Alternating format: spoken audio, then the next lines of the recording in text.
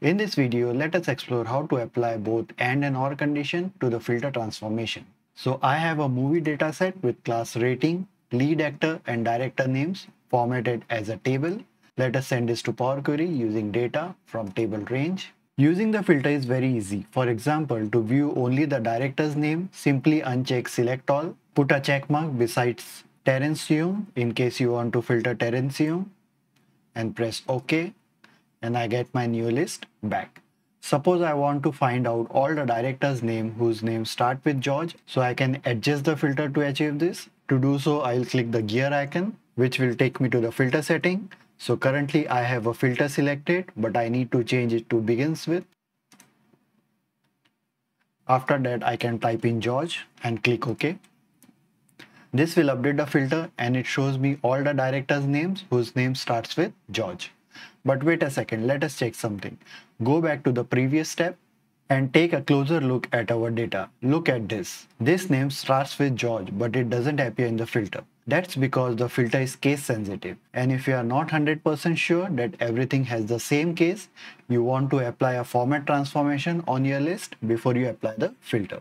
This time, let's go and transform all the director's name into proper case. So let us select the director's name, go to transform, format and capitalize each word. Select insert, and now if you see the filtered row column, you get the George Sydney in your filtered list. So when using a filter, it is essential to keep this in mind. Now to filter out the movie director's name with a movie rating of parental guidance, you can either apply a second filter or click on the gear icon and select advanced option and add more conditions over here.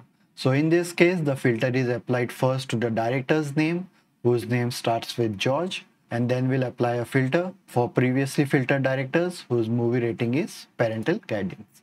So let us select the rating contains parental guidance. In addition to AND, we could also select OR condition and we can add more clauses by clicking on this button.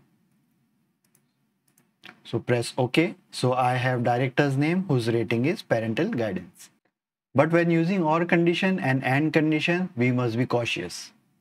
Suppose I am interested in two class categories, action and crime. So I'll choose both in the drop-down menu and press OK. Now, if we look closely at what the filter is doing behind the scenes by clicking on the gear icon, here we can see that it is using an OR condition. In other words, it selects the record with either action or crime in the relevant column. We can also verify this in the formula bar.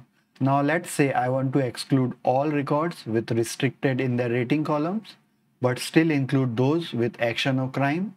To achieve this, I will filter on these two categories, but exclude anyone whose rating column has restricted. I will be considering switching to the advanced tab and adding a clause. It's an AND condition because I want either action or crime, and I want to ensure that the rating does not contain any restricted rating. So in this case, I'm confident that the rating column does not require any formatting. So I'll select rating does not contain restricted. Press OK. Notice that I still have restricted column in the rating column under the class action, and I cannot see a class and rating combination of restricted and crime. So what has happened here? Notice the formula bar. Whenever there are AND and OR conditions together, Power Query will solve the OR condition and then the AND condition. So there are two options which I know to solve this problem. The first is just to add brackets covering the OR condition. So it will solve the bracket first and then the AND condition. So let us do that. And click anywhere outside the formula bar. So now you see all the restricted columns disappear. Also notice that the gear icon disappears when you manually change the formula bar. It is because you have made a change that is not present in the filtered row UI. The second option is to filter both rows separately. This will increase one more applied step, but the problem will be solved. So let me just delete this filter step. Select action and crime from this class column and then rating. Go to text filter, does not contain restricted. So we have 2 applied steps of filter over here, but our problem is solved. It is recommended to sort your filtered results after filtering, especially when dealing with large dataset.